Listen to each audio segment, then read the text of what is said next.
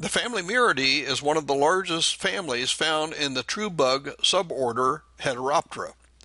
There are over 10,000 described species found around the world. Their common names include plant bugs, leaf bugs, and grass bugs. Most feed on plant juices extracted by using their stylets to macerate small areas of cells, then sucking up the material. They generally feed on leaves, petioles, and newly emerging stems. However, some feed on developing seeds, often while these are still in development. This can destroy those developing seeds. Because tissues are damaged by their feeding, plant leaves and stems are often distorted and discolored. A few mirids are predators, and a couple of species have been introduced for biological control of other insects. We will also discuss some of the Liageid plant bugs that attack landscape plants. Plant bugs generally feed by pushing their mandibular and maxillary stylets in and out of host plant tissues. This macerates the tissues, and at the same time, digestive enzymes are released out of the salivary canal. These help liquefy the tissues and cell contents. The liquefied material is then extracted. This is easily visible in the image at the upper right. If you look closely, almost every spot has a dark center dot. This is where the stylets entered. Depending on the leaf architecture, plant and leaf bug feeding spots can be circular or angular. When feeding is performed on expanding leaf and stem tissues, this kills cells, and the expanding cells will form distorted growth. This can be curling or twisting.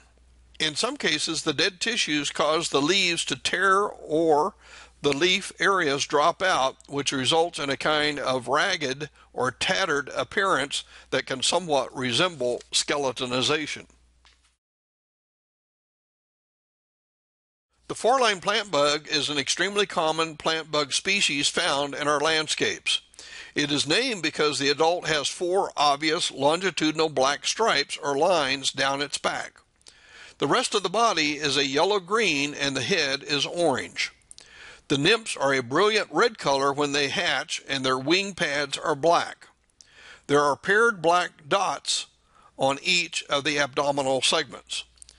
This pest overwinters as eggs in stems of potential host plants.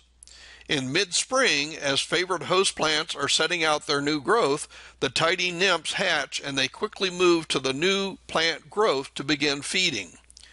Their feeding spots can initially look like pit feeding of flea beetles, but if you look closely, the upper and lower epidermis will be intact. The nymphs prefer to hide and feed inside the unfolding leaves where they are easily missed. As they grow, they will feed in the open, but if they see movement, they will quickly run to the other side of the leaf to hide. The nymphs take about a month to develop, and the adults continue to feed and cause more damage for another few weeks. I wanted to use this old USDA illustration to show how the markings of the adult bug obscure the typical triangle and rhomboid that help diagnose that an insect is a true bug. In the case of this insect, the wing membrane is black, so when they overlap, you don't see the rhombus shape. The first three nymphal instars also have the black wing pads and black dots on the abdomen, but the fourth and fifth instars begin displaying the black lines on the wing pads. Obviously, what is missing in this illustration is the egg and the other three instars.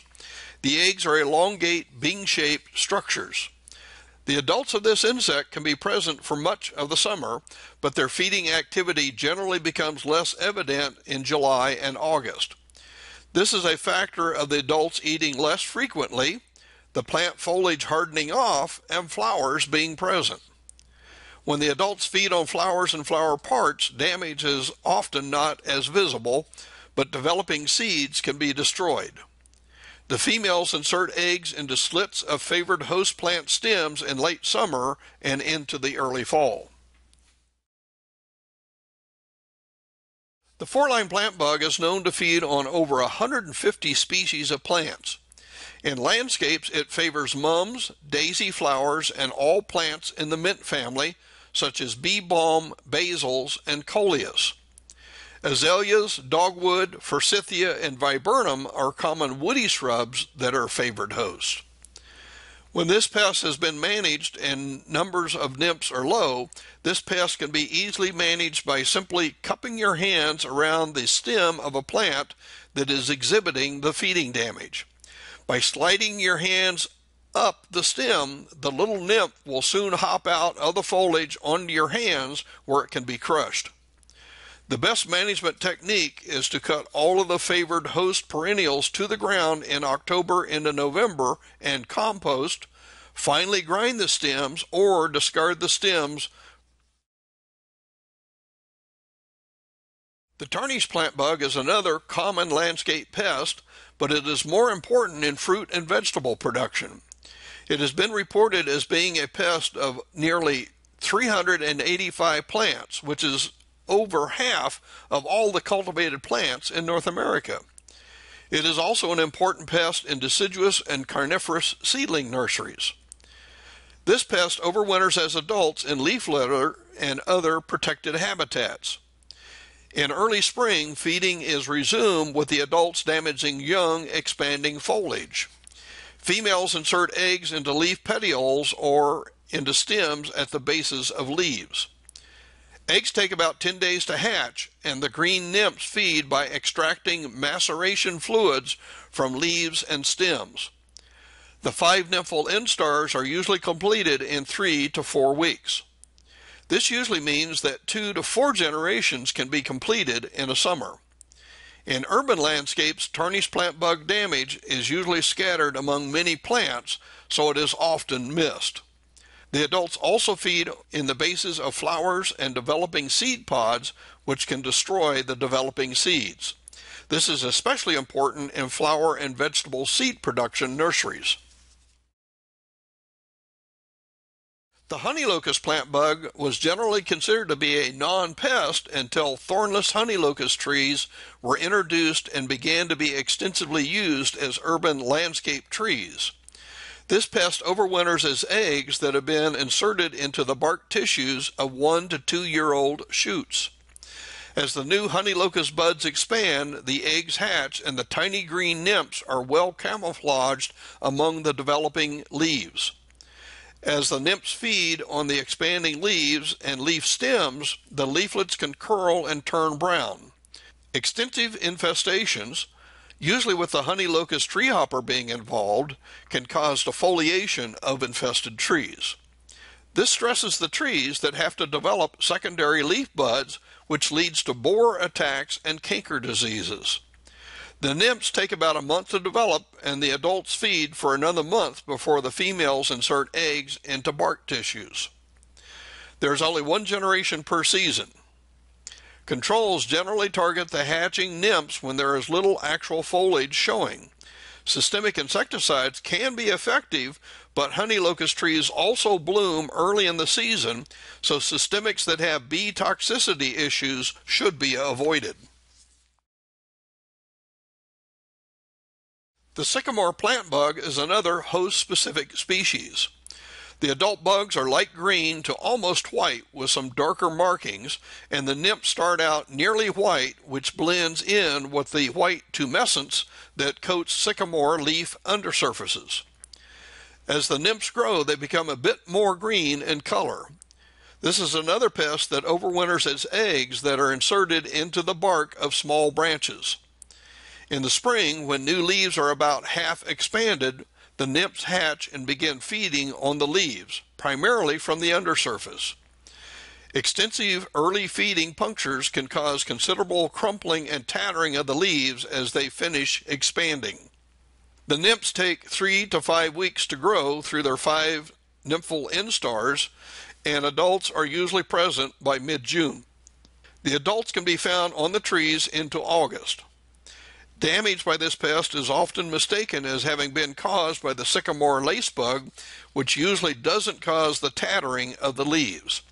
Females lay eggs over an extended period, but the eggs don't hatch until the following spring.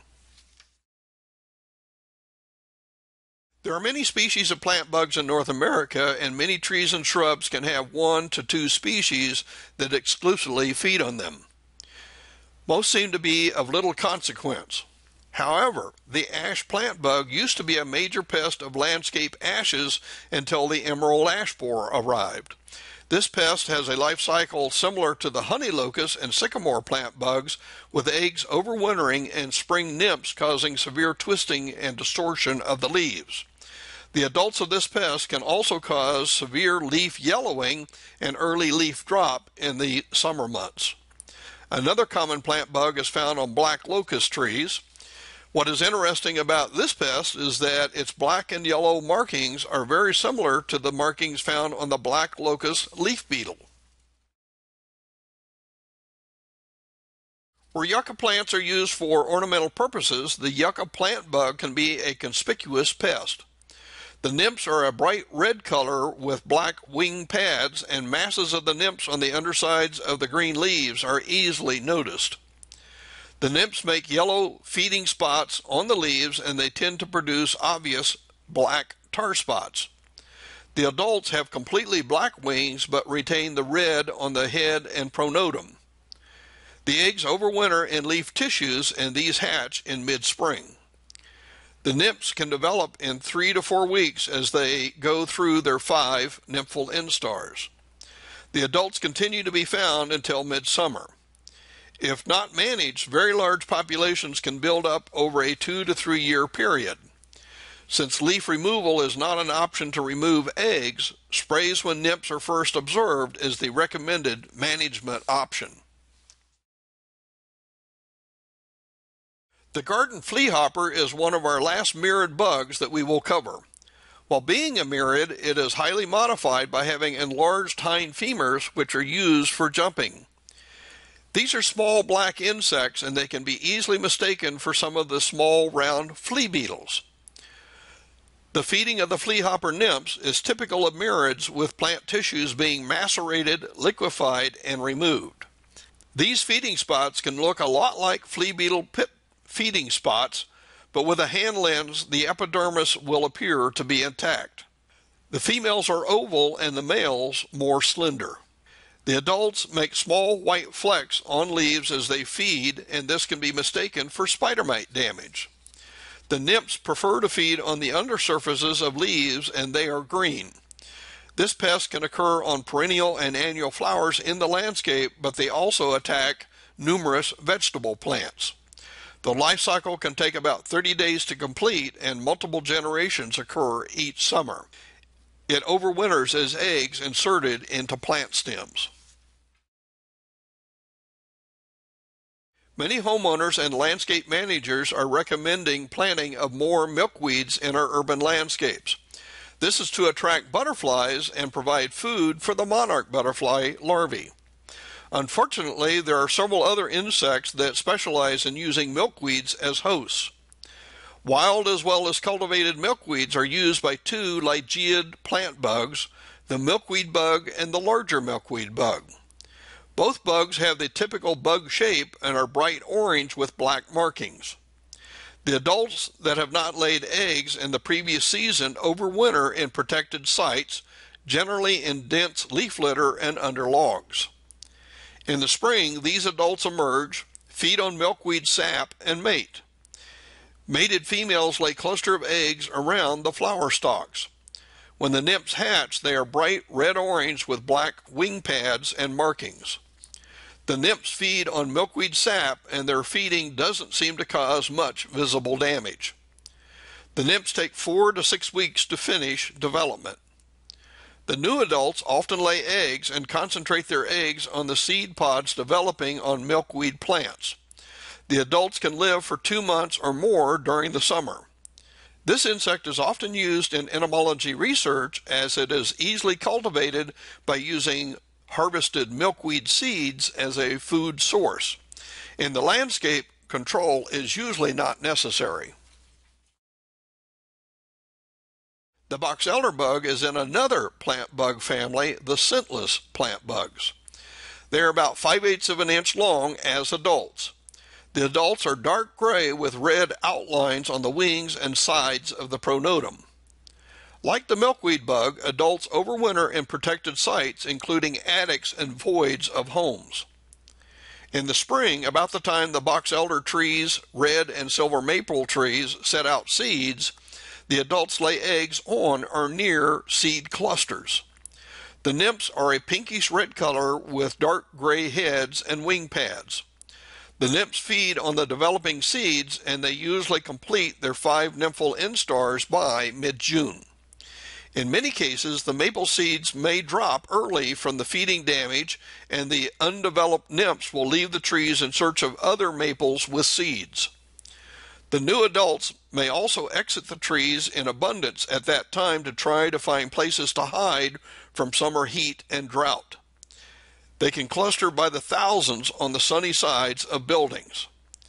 Nymphs that haven't finished their development will often feed on their younger siblings in order to finish their last instar. This cannibalism can result in the bugs making dark fecal spots on building siding. The red-shouldered bug is another scentless plant bug, and its behavior and life cycle is very similar to the box elder bug. This bug is most commonly associated with golden rain trees that are commonly grown in southern states. While it will feed on some other hosts, large populations usually develop on golden rain trees. In southern states, all stages can be found during much of the season, but where freezing temperatures are the norm during the winter, only adults seem to be able to survive. The nymphs are a pinkish red color with gray wing pads, pronotum, and head. These insects prefer to feed on the seed coats of the golden rain tree, and they will feed on developing seeds as well as drop seeds. During periods of drought, the insects will cluster on the sides of buildings. When the nymphs and adults are feeding on drop seeds, their bodies will cause red staining of shoes and clothing if the bugs are crushed. This has given them another common name of red stainers.